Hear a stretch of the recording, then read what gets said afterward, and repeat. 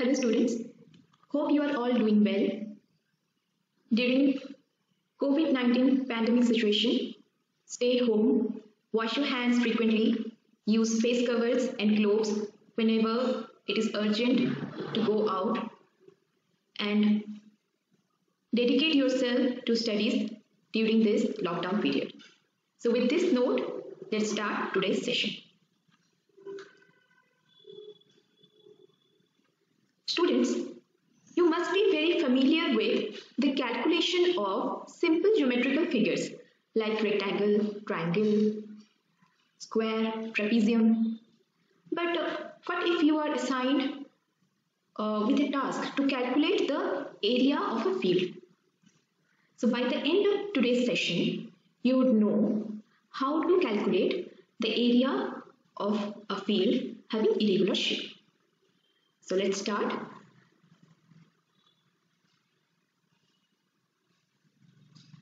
The subject, computation of area. I am Soumya Sahu, lecturer in civil engineering at SKDAP, Government Polytechnic, Rourkela. So first of all, we must know what does computation of area mean. So it means the space of a tract of land projected upon the horizontal plane and not to the actual area of the land surface. And the calculated area or the computed area can be expressed in square meter or hectares or square feet or acre. And 1 hectare is equal to 10 to the power 4 meters square. Methods for computation of area. Generally, there are two methods for computation of area. And what are they? First one is graphical method and second one is instrumental method. Graphical method is further classified into determination of area of a field from the field nodes and determination of area of the field from the plotted plan.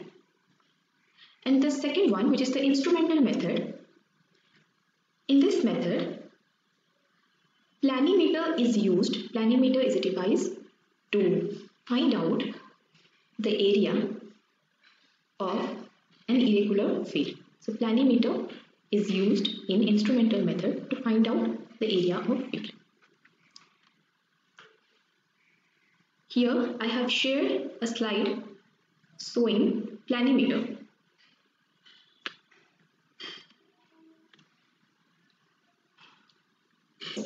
So the area of the field can be calculated from the two following ways. One is from field nodes and another one is from plotted plans. So let's see how we can calculate the area of the field from field nodes. So we can easily compute the area in two steps. In the very first step, the whole area or the entire area in which the surveying work is conducted is divided into a number of small geometrical figures such as triangle, rectangle or square as per convenience. So once the whole area is divided into small geometrical figures, it is easy for us to calculate those small geometrical, to calculate the area of those small geometrical figures. And by adding up all those areas of small geometrical figures, we can get the required area. And by following this procedure, we can easily calculate the area of the field. We can calculate the area from plotted plans by considering the entire area and also by considering the boundary area. So let's first see how can we calculate the area of a field from plotted plan considering the entire area. So when we are considering the entire area, we can divide the entire area into simple geometrical figures as per our convenience.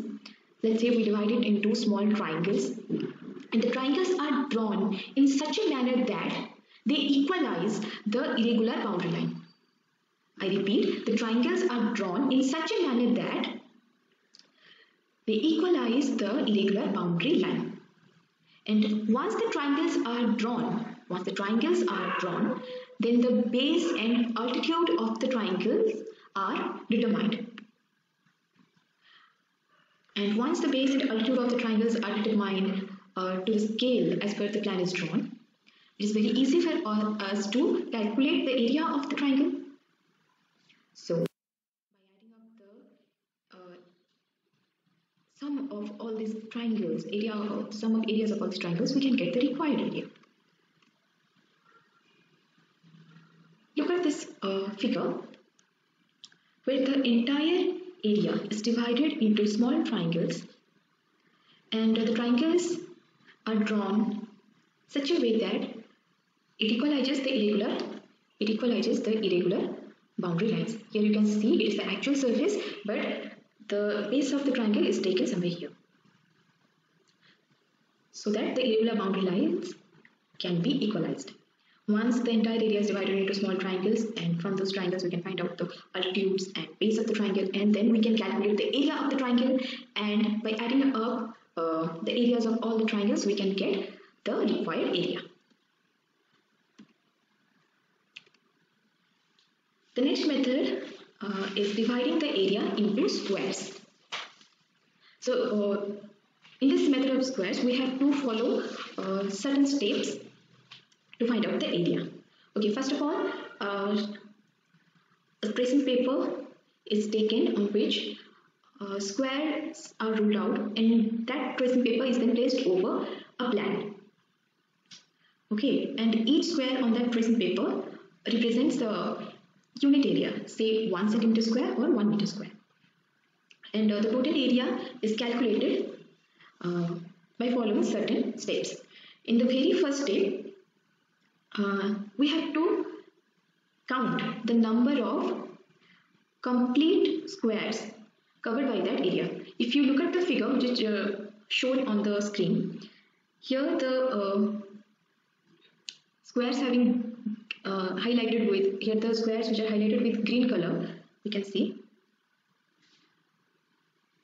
are completely covered. These are the complete squares which are covered by the area. So first we have to count these numbers. So these green areas, these green squares are of 18 numbers. Okay. Then in the next step we have to count the squares which are exactly covering half of the square area. So here in this figure, the squares which are exactly covering half of the area are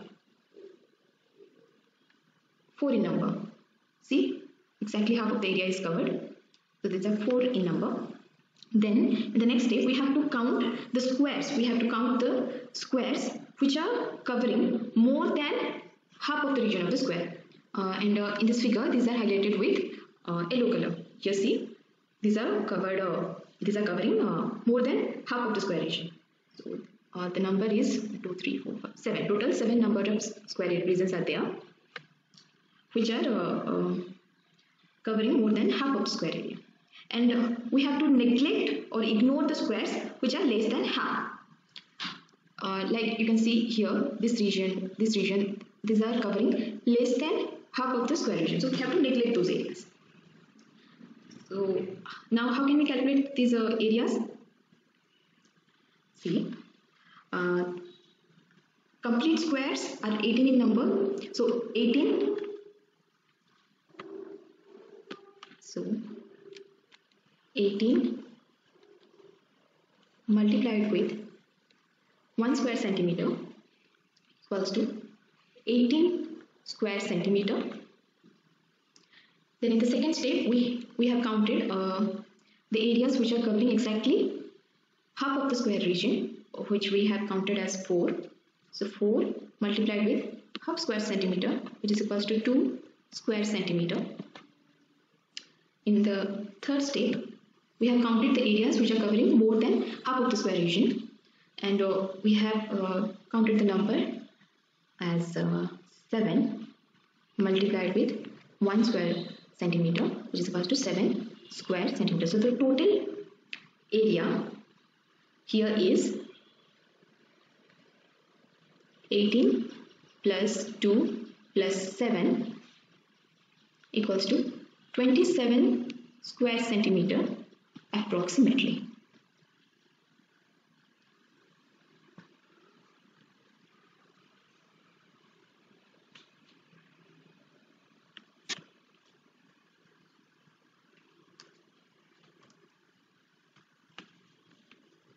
So in this manner, we can calculate the area of a field by dividing it into squares.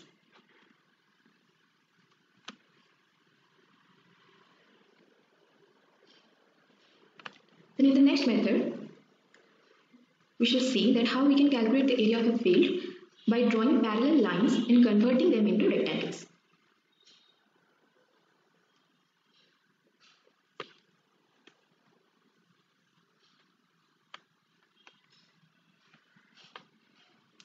Here as you can see in the figure, a irregular shaped field is provided, and we need to calculate the area of the field by dividing into some parallel lines and converting them into rectangles. So first of all, a set of parallel lines are drawn with a constant distance between them on a tracing paper, and then that tracing paper is then placed over that plan. And the tracing paper is placed over the plan in such a way that the area is enclosed between the parallel lines. The area is enclosed between the parallel lines from the top and at the bottom. Thus the area is divided into number of strips, and at the curved ends of the strip, see here we are having a curved end. At the curved end, we are going to replace it by a perpendicular line. Wherever there is a curved line is present, we are going to replace it with a perpendicular line. So now see, if we draw a perpendicular line here at this curved end, and if we draw a perpendicular line here at this curved end, from this side to this side, this represents a rectangle, and we can easily calculate the area of a rectangle by knowing this length, and we know the constant distance between the parallel lines. So by multiplying this length with this width, we can easily calculate the area of this rectangle. In a similar manner, we can calculate the area of rectangles present in the other strips, and by adding up all the areas of the rectangles, we can get the required area of the field.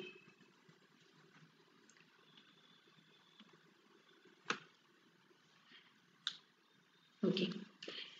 In the next method of calculation of area of field by using a plotted plan is considering the boundary area. So how can you calculate the area of a field by considering the boundary area? See the figure here, which is displayed on the screen. It's easy for us to calculate this rectangular part, isn't it? But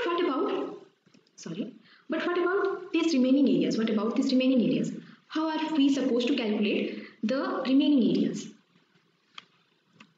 So, in order to calculate the remaining areas, we have to draw some ordinates. We have to draw some ordinates at regular or constant interval from the side of the square or rectangle to the curved boundary, like the figure shown here. See, here different ordinates are drawn at regular interval from the side of this rectangle to the curved boundary. And by dividing these remaining parts in this fashion, we can calculate its area by following certain rules. And what are those rules? Those rules are mid-ordinate rule, average ordinate rule, trapezoidal rule, and Simpson's rule. So one by one, we are going to discuss about all these 4 rules. So let's see first the mid-ordinate rule. Look at this figure. The ordinates are drawn from the side of the rectangle to the curved boundary, and the ordinates are represented by capital O1, O2, O3, O4, O5, O6 and O7. and the regular interval or the constant interval between these ordinates are represented by small d, and the total base length is represented by capital L. And h1, small h1, h2, h3, h4, h5, h6 represent the mid ordinate. If we take sum of O1 and O2 and divide it with 2, we are going to get the mid ordinate, which is h1. And in the similar fashion, we can calculate h2, where h2 equals to O2 plus O3 divided by 2. So how can we calculate the required area? We can calculate the required area by multiplying the common distance with the sum of all the mid ordinates.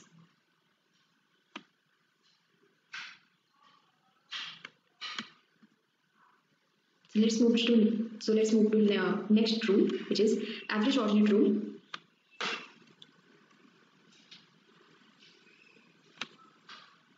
In the average ordinate rule, you can see the area from the side of the rectangle to the curved boundary is divided into several ordinates, and the distance between these ordinates is represented with small d, and so entire base length is represented by capital L. And how can we calculate the area by using average ordinate rule? We can calculate it by taking the sum of all the ordinates and dividing it with the number of ordinates. And if we multiply it with the base length, we are going to get the desired area. Okay, in average ordinate rule, we are going to sum all the ordinates and divide the sum of all the ordinates with the number of ordinates. And then we will multiply it with the base length. And then we will get the area of the field from the side of the rectangle to the curved boundary. The next rule is trapezoidal rule, and while applying the trapezoidal rule, the boundaries between the ends of the ordinates are assumed to be straight. So the area enclosed between the baseline and the irregular boundary line are to be considered as trapezoid. Let's see the figure and we will understand it in a better way.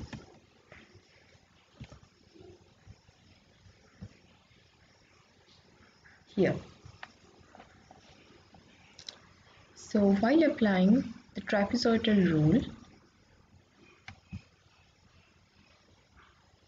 the ends of the ordinates are assumed to be straight. So look at this figure. Here the ends of the ordinates are assumed to be straight, and the area enclosed between the baseline and irregular boundary line, the area enclosed here between the baseline and irregular boundary line, are considered to be trapezoid. So by computing the area of each trapezoid, we can get the required area. So we already know how to find out the area of trapezium, half of the sum of the parallel lines multiplied with the height. So here we can calculate the area of the trapezoid in that manner. The first area of the trapezoid is equal to sum of the two ordinates, that is O1 plus O2, and dividing it with 2 and multiplying it with the regular interval between the ordinates. So first area equals to O1 plus O2 divided by 2 multiplied with D. In the similar manner, the second area equals to O2 plus O3, O2 plus O3 divided by 2 multiplied with D. In the same manner, we can calculate the third, fourth and the last area of the trapezoid.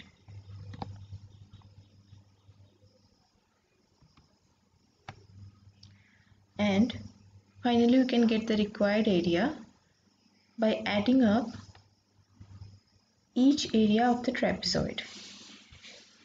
The first area plus second area up to the last area. and here you can see first area O1 plus O2 divided by 2 multiplied with D. Second area O2 plus O3 divided by 2 multiplied with D. And in similar manner, the last area, which is On minus 1 ordinate plus On divided by 2 multiplied with D. So by taking common D by 2, we have O1 plus O2 plus O2 plus O3 plus O3 up to On. So again we can simplify it to D by 2 whole into O1 plus 2O2 plus 2O3 plus 2O4 plus 2O5 up to On.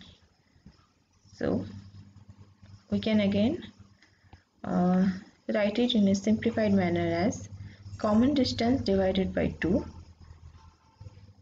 whole into sum of first ordinate and last ordinate plus 2 whole into sum of other ordinates. So therefore we can conclude that we can get the required area by following trapezoidal rule by taking the sum of the first ordinate and last ordinate and twice of the sum of the intermediate ordinates, and this total sum is then multiplied with half of the common distance. So in this manner we can get the required area by following trapezoidal rule.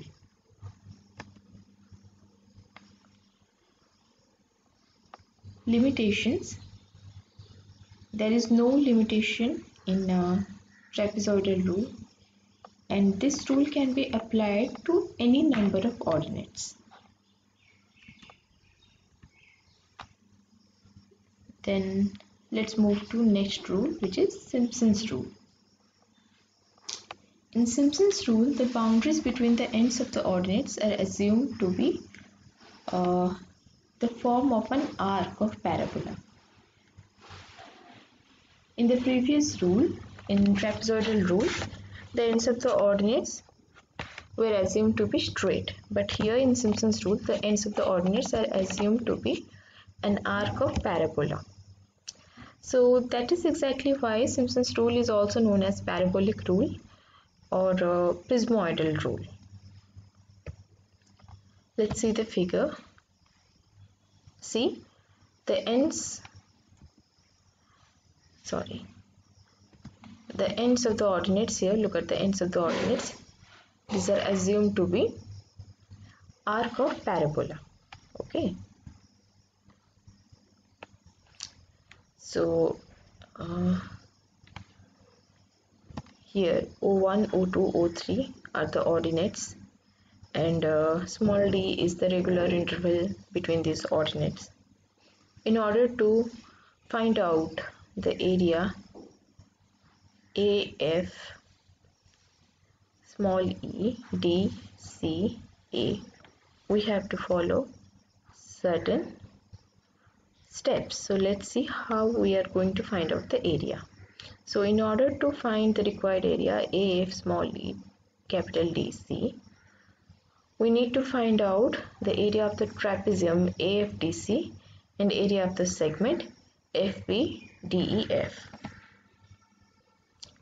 So in order to find this area AF small e DCA, we need to first calculate the area of the trapezium AFDC. Then we have to calculate this area F small e capital D capital E and capital F, this area.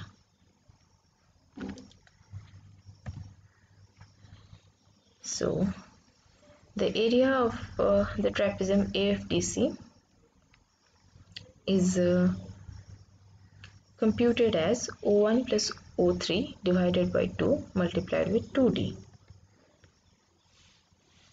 here you can see the sum of two parallel lines O1 plus O3 divided by 2 and multiplied with the height, which is small d plus small d equals to 2d. So the required area of the trapezium AFDC equals to O1 plus O3 divided by 2 into 2d. Then how can we get the area of the segment FEDEF equals to 2 by 3 multiplied with EE into 2d.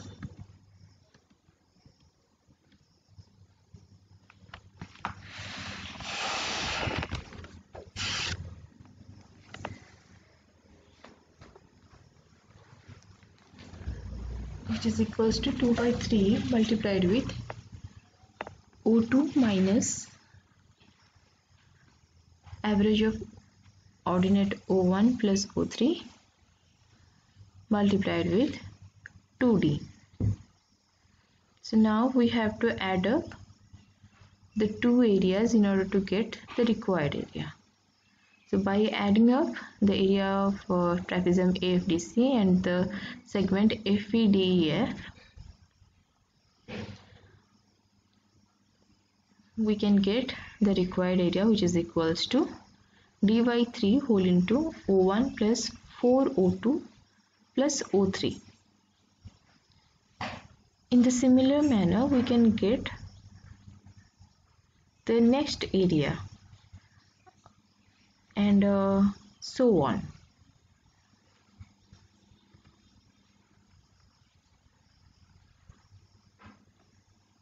And we can get the total area, total required area, by adding up all the areas A1, A2, A3 up to AN. And if we simplify this, we are going to get that by following Simpson's rule, we can get the total required area by multiplying the common distance with the first ordinate plus the last ordinate plus 4 into sum of even ordinates and 2 into sum of odd ordinates divided by 3. So therefore Simpson's rule states that sum of first ordinate and last ordinate plus 4 times the sum of remaining even ordinates and twice the sum of remaining odd ordinates are added, and this total sum is then divided this total sum is then multiplied with 1/3 of common distance. And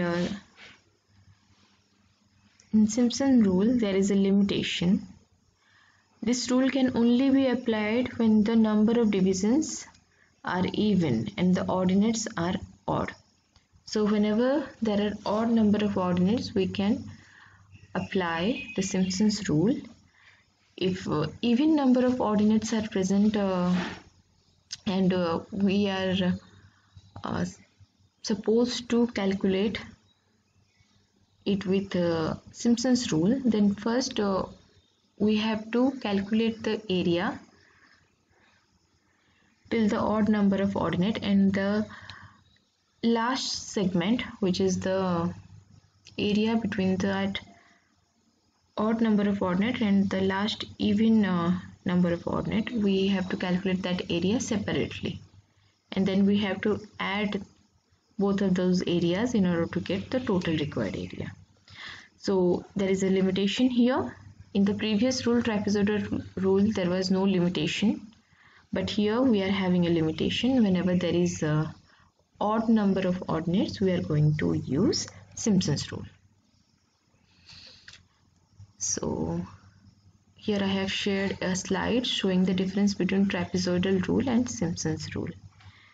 So the first difference is, in trapezoidal rule, the boundary between the ordinate is considered to be straight, whereas in Simpson's rule, the boundaries between the ordinates is considered to be arc of parabola. And In trapezoidal rule, there is no limitation. It can be applied to any number of coordinates. But in Simpson's rule, there is limitation, and Simpson's rule is applicable only when the number of ordinates are odd. And trapezoidal rule, it gives approximate result, whereas Simpson's rule gives accurate result. So whenever we need to get accurate result, we have to follow Simpson's rule. And you might be thinking that there are so many rules to calculate or to compute the area: mid-ordinate rule, average ordinate rule, trapezoidal rule, Simpson's rule. And why do we need to calculate the area by following so many rules? Look, if you need to calculate very roughly the area, then you can follow the average rule. Then if you want to get a better result, you can follow trapezoidal rule, which gives approximate result. But in order to get very accurate result, you can follow Simpson's rule to get the required area. So let's discuss some of the probable questions that you may get in the examination from this chapter. From the short question answers section, that is for 2 marks, you can get some questions like this, like state Simpson's rule, state trapezoidal rule, state the difference between trapezoidal rule and Simpson's rule, and numericals. Numericals are very important from this chapter, and you are very likely to get some of the numericals from computation of area by following certain rules. So let's have a look at this numerical. So the question says, the following offsets were taken from a chain line to an irregular boundary line at an interval of 10 meter. Okay, so the interval is given 10 meters. So the chain is 10 meter. 10 meter chain is given here, and the offsets are given as, the offsets are nothing but the ordinates: 0, 2.5, 3.5, 5.0, 4.6, 3.2, 0 meter. So these are the ordinates given. Let's count the number of ordinates: 1, 2, 3, 4, 5, 6, 7. So odd number of ordinates are given, so we can directly apply the Simpson's rule, as we have already studied that Simpson's rule has got its limitation, that it can be only applied to odd number of ordinates. So since in this question odd number of ordinates are given, so we can directly apply Simpson's rule. So next the question says, compute the area between the chain line and irregular boundary line and end of the offset by following mid-ordinate rule, trapezoidal rule, and